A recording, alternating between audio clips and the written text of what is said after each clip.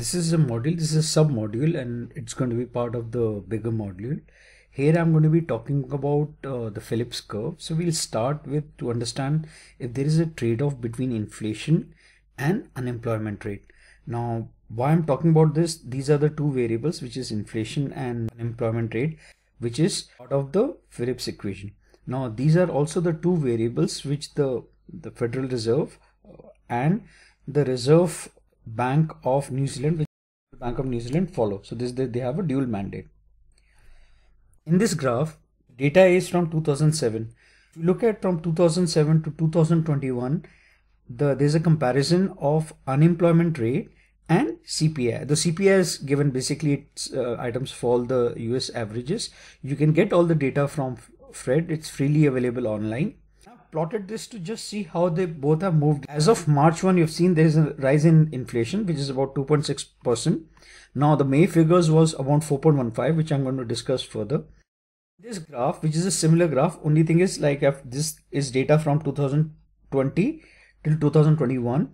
Now herein you also have another variable known as core inflation. This module we've already discussed about in the main module, that what's the difference between core inflation and headline inflation. So this is headline inflation when we are talking about this whole line, and core inflation.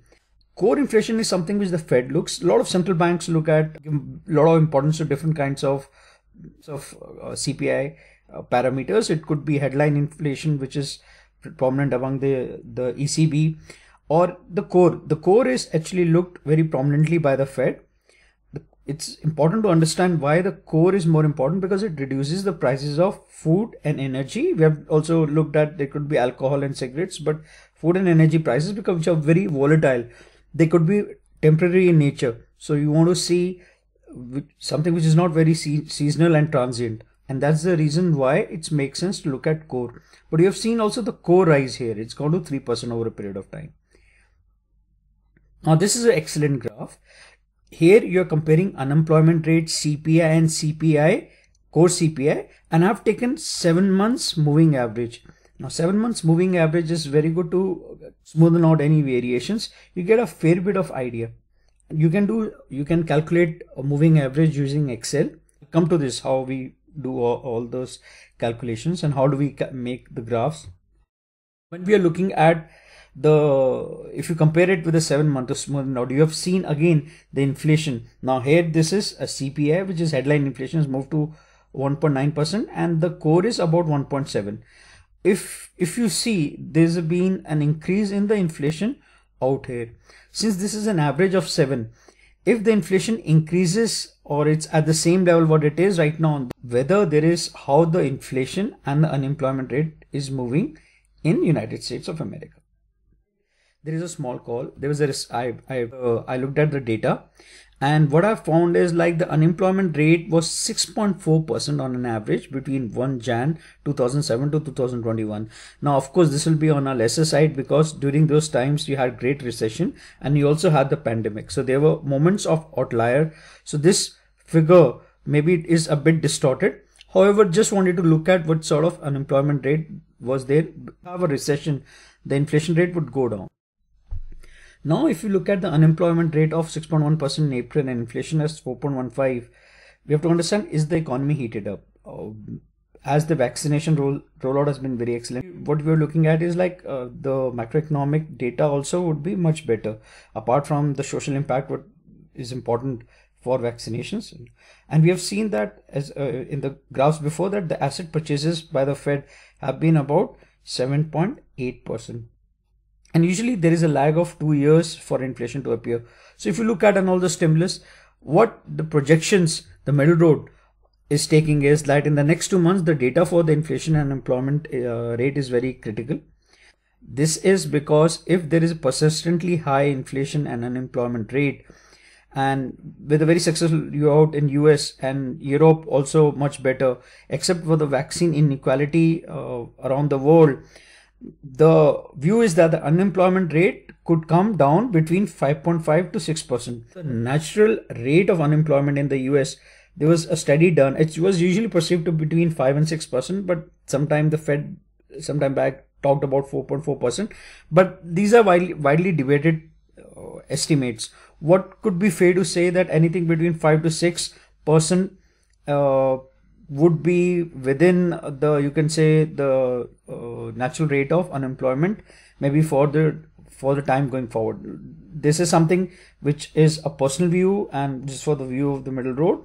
This is not necessarily the right view. So if we feel that I feel that the rate is coming between 5.5 to 6%, with a persistent high inflation and stimulus more coming up, maybe in infrastructure, or the Fed would have to cut down the asset purchases much sooner than what they have mentioned. And a small increase in the interest rates could come as early as maybe end of this year or even early next year. So this is something which is the prediction. Now there is a risk of new mutants which will always remain, and that is due to vaccine inequality. However, looking at the data from what is a projection that the unemployment rate should be going down in the next 2-3 months and the inflation would remain high.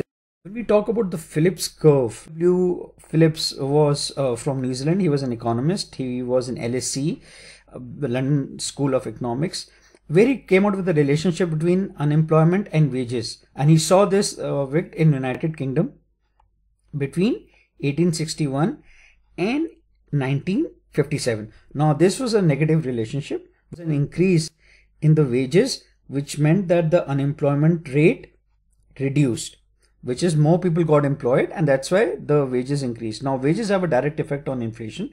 Wages increases, what you are looking at as the wage increases, the aggregate demand of the country or of the region increases, and that's why there will be higher consumption. So you should sort of built into inflation. There are a lot of ways you could look at it, but what you look at in generally is that the wage growth always falls into inflation. And inflation is by far much more important in economics. So that's why the negative relation between unemployment rate and inflation became the Phillips curve.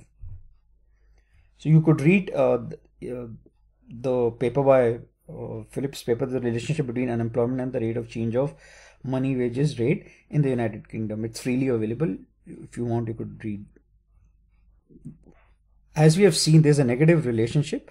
Now we talked about in the longer run, when you're looking at long run, the Phillips curve is vertical. That is the inflation. When you're plotting inflation versus unemployment, the Phillips curve has no bearing. It remains at the natural rate of unemployment. That's how in economics you look at the unemployment rate, and the unemployment rate of 6% means that 94% people within the market, which is the workers, are employed. In the shorter run, the inflation increases. If you see, as the unemployment rate increases, inflation decreases. So if unemployment rate reduces, inflation increases. The reason is, as unemployment rate reduces, the employment rate increases, and as there are more people employed, there is an increase in the wage growth. Increase in the wage growth leads to higher inflation. You see, the employment rate is inversely related to unemployment rate. Here we are looking at one of the reasoning is very important, which I brought in, is to look at the expectation augmented Phillips curve. This is proposed by Friedman and Phelps. It's known as the Milton-Friedman's reasoning.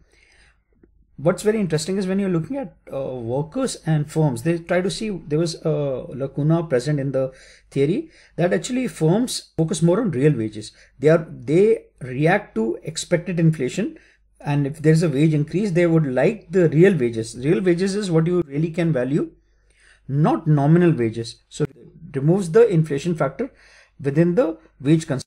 If you're a human resource person and you're planning ahead, you will always look at inflation, because you need to be making sure that your lifestyle or purchasing power remains constant or increases. You would not ever like to decrease.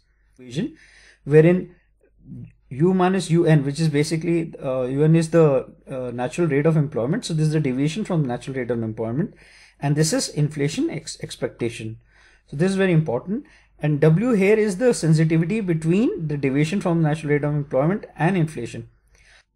Over a period of time, we know that the curve is always at the natural rate of unemployment. So this is natural rate of unemployment, which you're talking about here. Let's say at that percent is 7%. You have taken a lot of policies, a lot of stimulus policies, and you shift the curve of LRPC, which has long run Phillips curve, to the left. We have seen that the relationship between inflation rate and unemployment rate is negative. So what it'll do is it'll shift the first, which is the inflation is at 1% at point A to point B. The shift is actually on the curve. Now this is a temporary shift of the natural rate of unemployment, shifts to the left for some time. That's why I put T. It's temporary for this point in time. And this new inflation point is P, right? Gone up, and the unemployment rate has reduced, which means the employment rate has gone up.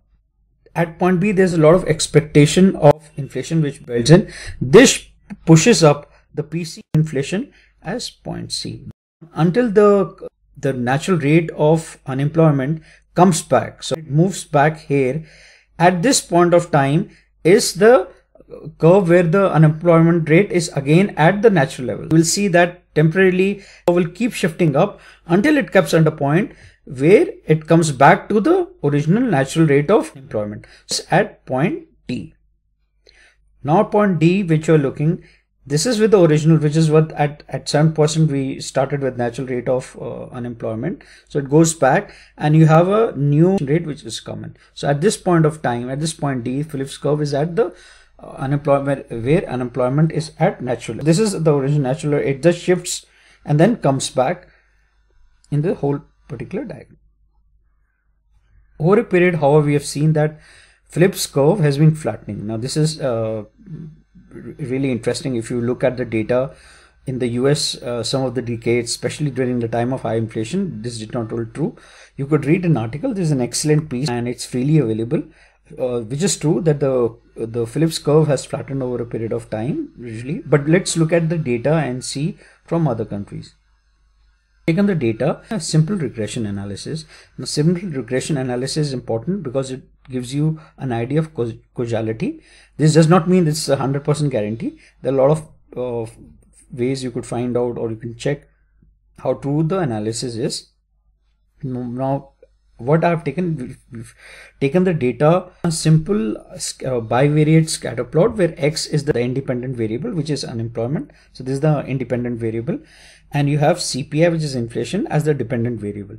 When you do regress, you get this particular equation. Here you see this is actually a positive slope, not a negative slope, and you get an equation. You look at Y is equal to 0.1441x plus 0.8153. What it means is 0.8153 is the intercept at x equal to 0. You can say if you put x is equal to 0, you get y equal to this particular figure. If this particular figure is the intercept, which you say, but what it means is an increase in the unemployment rate by 1% increases CPI by, which we saw the figure as 0.141 units, or it could be percentage here, keeping other factors constant. Now why I'm saying this is, as we go forward, as we get more variables to regress, this value would also change. So that's the whole idea here, is just to get an introduction, because the next follow-up module will be on regression analysis.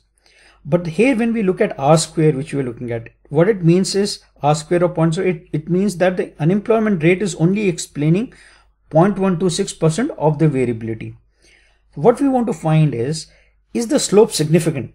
If you want to see that the two relations have a causality, that means they have to have a slope. Is the regression valid? The whole idea is, what is regression? So these topics would come in. Usually when you regress, and this will be done in Excel, you'll get these figures. You will get multiple R square, adjusted R square. Usually, you know, people use F test for multiple regression analysis, but simple regression analysis you can do p-value and t-stat. The best is to use p-value. Now if you have a confidence interval of 95%, you will look at, let's say if you're looking at the variable, you look at this particular value. Is this value less than 0.05? If it is not, it is not significant. You could refer to the tutorials. There are a lot of tutorials on confidence index and hypothesis test on the middle road under the statistics section. If you look at the p-value, if you think, look at 0.44 is not less than 0.05. So this is not significant. So what it shows is that the regression doesn't hold. just in the end, I did an observation for even a smaller period of time, quarterly observations, which we did last time. We have 20 observations, means 20 quarters we observe regression analysis and a relation, which clearly shows that if unemployment rate increases by 1%, that is more people are unemployed by 1%, the inflation would come down by 0.1607 units. And there is also an increase in the variability, in the sense it explains 30.1, but still this is very low. P-value, so at least the p-value is less than 0.5, so which means that this equation at least holds, right? Looking at that, now this is to wrap up and just to suggest that there'll be next an introduction to simple linear equation. Now this is a part of a mega series, and when you look at the whole series, and you'll have much better understanding when I'm talking about CPI and what different measures different central banks take.